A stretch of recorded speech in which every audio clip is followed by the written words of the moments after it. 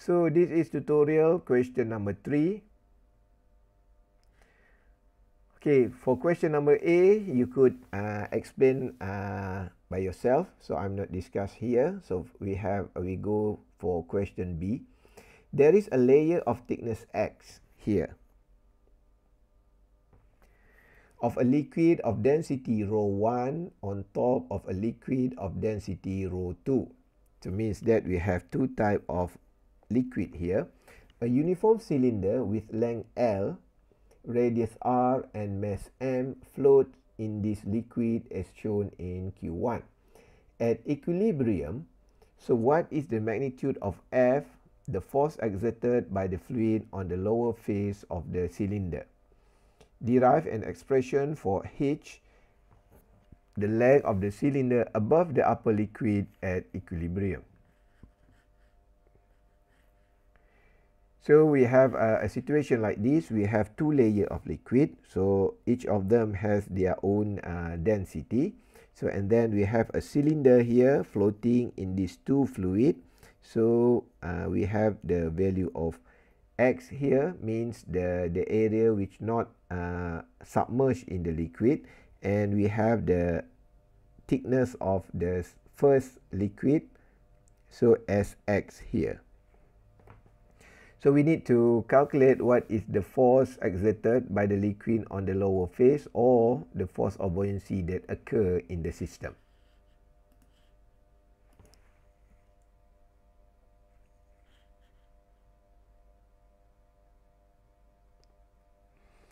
Okay, so this is the answer for question A. So buoyancy force is a force that tends to lift a body that immersed in a fluid. The magnitude of buoyancy force is equal to the weight of the fluid displaced by the immersed body. It acts upward and it acts through the centroid of the displaced volume.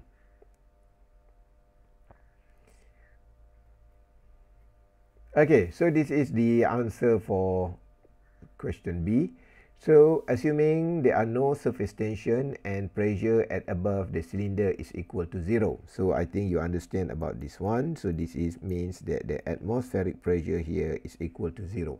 So means if the gas, means the atmospheric gas is not given any pressure, so there are no forces act on the surface. So we could neglect the effect of the force from the atmospheric pressure.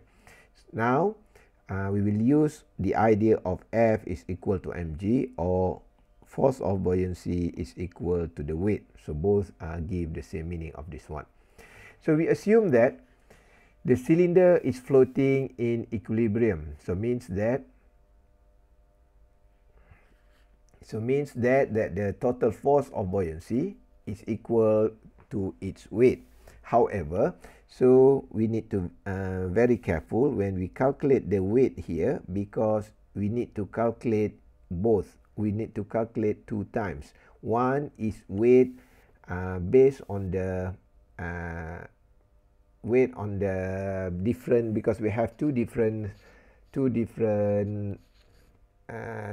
liquid. So we need to create two equations like this one, because we need to know we need to use both density. So force of buoyancy is equal to rho GV. So because we have two liquid, so we need to write like this one. So and then please understand this calculation. So the rho here, rho 1 means that the density of liquid 1, gravity is the gravity, and AX is the volume for liquid number 1 that displaced by the object. So and then for volume number 2 here, so we could calculate, it is become rho 2 G L minus X minus H and times the cross-sectional area, which is an A. So and then we could substitute the value of A here as pi r square.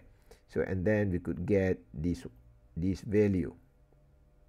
So this is only for the force of buoyancy. So if we see the diagram here, okay, if we look at the diagram here, so we have two parts here. So means we need to calculate the volume of this first part, the volume of displaced area by the liquid 1 and the volume by the second liquid here. So the idea is the total length of this one, we minus with x here and we minus with h at the top here to get the distance of the submerged cylinder for in the liquid number 2. So this is what you get in this calculation.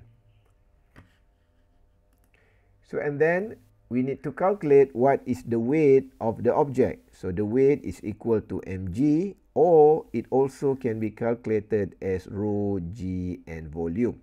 However, because we want to calculate the weight here, so the density here should be the density of the object, and the volume here should be the volume of the volume of the total object. So this equation comes from the previous one, so come from the force of buoyancy here, and the mg here is this one. So mean this is the equation to calculate the weight. So and then we could calculate the weight here. Okay, so in this question it is okay for us to leave the mg here, the mass. Okay, it is no need for us to change the value. So if you want to expand this equation, actually you could replace the mg here with the rho, g and volume.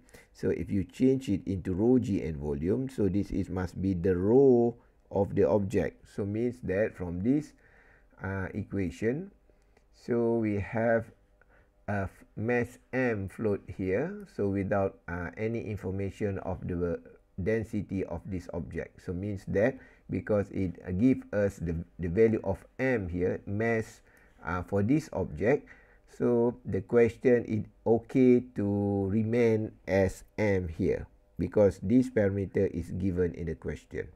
If not, you need to replace the mg here with rho of the object times gravity and the total volume. So the total volume is the A here times the total length of the cylinder. So means the volume of this one, if you want to calculate the weight, is the total volume of this object. So mean you need to calculate from this one, the whole height of this cylinder.